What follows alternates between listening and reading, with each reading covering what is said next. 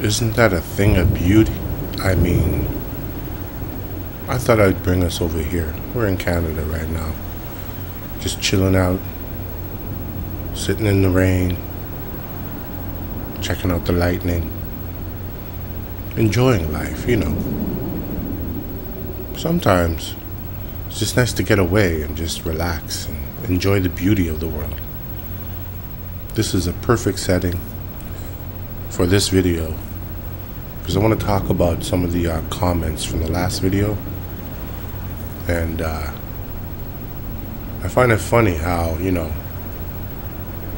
I make a video about graphics, and most of the comments from FORZA fans and project car fans, and most of the comments were regarding like frames per second and physics, and that's all fine and dandy. We can all have a discussion about physics and frames per second, but when you're in a burger joint, you don't talk about pizza. You know what I'm saying? And it's a sign of weakness. That's what I think.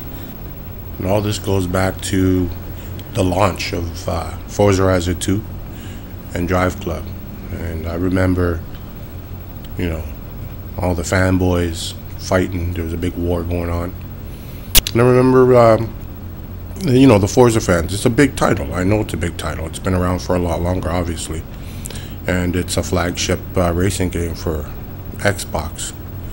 But, people were like, oh, Driveclub's graphics aren't that great, and, downgraded. They're going to be downgraded. And it turned out, that it was actually that good, as you can see. Now, this, pissed off a lot of Xbox fanboys. And so they went from that, because they lost that battle. And they went to, the amount of cars you have. Oh, we got 450 cars. Who cares? I mean, really?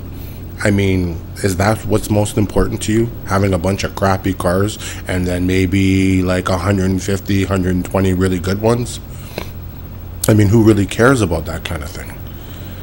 I don't. I'd rather have quality over, quality over quantity. You know what I mean? Because, it's like a bottle of wine. I was trying to explain this to someone else down in the comment section from the last video. It's like a bottle of wine, What do you want? A cheap bottle of wine that you could, buy 100 of them? Or do you want maybe a couple of good ones? You know what I mean? They've been aged and they're really good. Might be a bad analogy, but anyways. The point that I'm trying to get across is that the physics of Driveclub are fine. They're good, as you could see from the opening sequence. Its biggest problem it had, I believe, was that trailer it had before it launched, when it talked about Forza Killer. And then it had it did have a fail launch. It was pretty horrible. And right from there, you know what I mean? You show a sign of weakness, everyone jumps on you, and everyone's going to tear you apart. But one thing I'll give Evolution credit for is sticking to what they believe, and it's a masterpiece, man. And there's all the DLC that's coming out is great, and the physics, they've tweaked it here and there, and I've read a lot of articles for Eurogamer and different sites like that, IGN, different websites, where they said that if it had launched the way it is now, they would have given it a high score. This game was a wake-up call, for the rest of the industry. When the weather patch was released, how many companies sat back and were just in awe of what Evolution Studios did.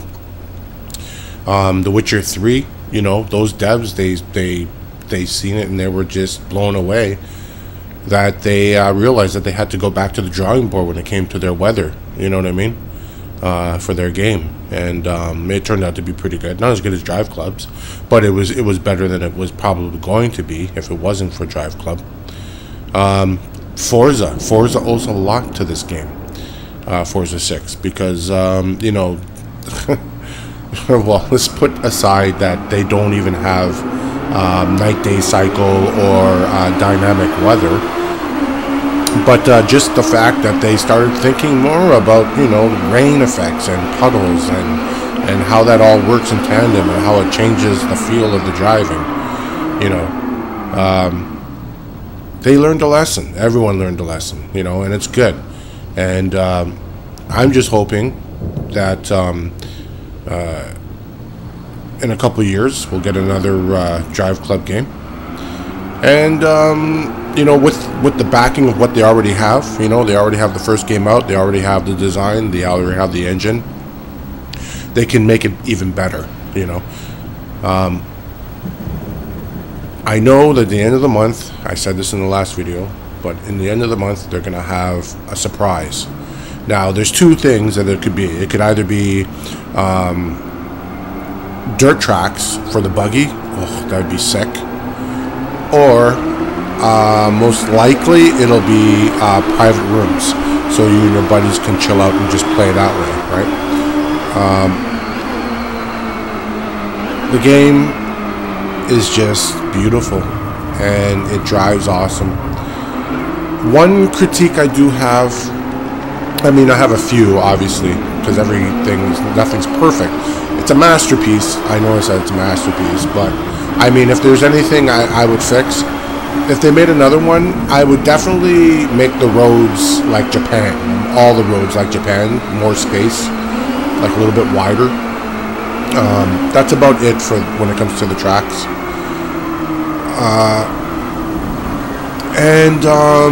I don't like the system they have for multiplayer. I don't like the fact that I can't pick and choose what track I'm using at any given time, right? You have to wait, and they have team races, which I'm not really into, but I'll play it sometimes. They have time trials. I just don't play at all because I like interaction with people. Oh, some physics. Sorry. I just think that, you know, they should have rooms for certain tracks, certain levels. I mean, not certain levels, but certain tracks where you can actually just join. You know, I want this track ring, and these 50 people are in the same thing. They want the same kind of thing. You know, and so you can always get to that track and play that track or whatever it is. Anyways, hopefully with the rooms they'll be able to do that. It's not just, you know, a friends list thing where you can play that out. Yeah, look, it's a beautiful sunny day now, all in the same video. Isn't that great? That's called dynamic weather, and people take that for granted, but I don't. And I'm sure the 2 million people who bought the game don't either. I think I'm rambling on a little bit now, and sorry about that. Ooh, watch out now. We've got some physics happening here.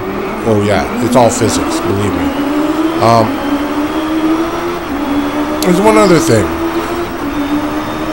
I think that the gaming industry needs to get rid of crappy games like Forza Horizon 2. No, I'm joking.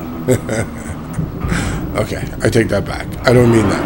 What I'm trying to say is, I think that that companies, the devs who are making these games, you know, they should always strive for perfection. They should always strive for the best they can do, you know? And I just think, when I watch Forza Horizon 2, I mean, I can't tell if it's the 360 version or if it's the Xbox One version. And that just tells you something about, you know, the lackluster job they did with the game in the first place. Project Cars, I owned it, I played it, it was okay, I liked it. I think the graphics are pretty good, not as good as Driveclub. The physics, obviously, it's sim, right? And I'm not really into the sim because I find it boring. I find that, like, when you're driving, you have to, like, I mean, geez, I can just go out and drive a car in real life. You know what I mean? If I want to feel like I'm restricted by, you know, by the speed and how fast you can go around a corner. I think that's why Driveclub has such a great balance between, you know, a sim and a arcade. because it's not easy. It's not an easy game to race. I mean, it's easy to just drive, but it's a hard game to master. I mean, I've been playing this game for a while now, and I'm telling you right now, some of these guys who race in this are just phenomenal, and they put you in check. I mean, drifting is hard. I mean, it's a challenge. It's a fun challenge, though. It's not easy. I mean, I've heard people say, "Oh, the tires are too sticky, and you know, you stick to the road too much." No, that's like actual drifting. It's a hard thing to do. Otherwise, everyone would be doing it. But yeah, it's a hard game to master. The driving is phenomenal, though. The sense of speed is just amazing. And yeah, I mean, next time if I want to make another video, I'm pretty sure I will, because I'm enjoying this. And there goes my phone. Some prints. Anyways, guys, I'll talk to you later. Beautiful. To turn me out. Anyways, talk to you later, guys. Ciao.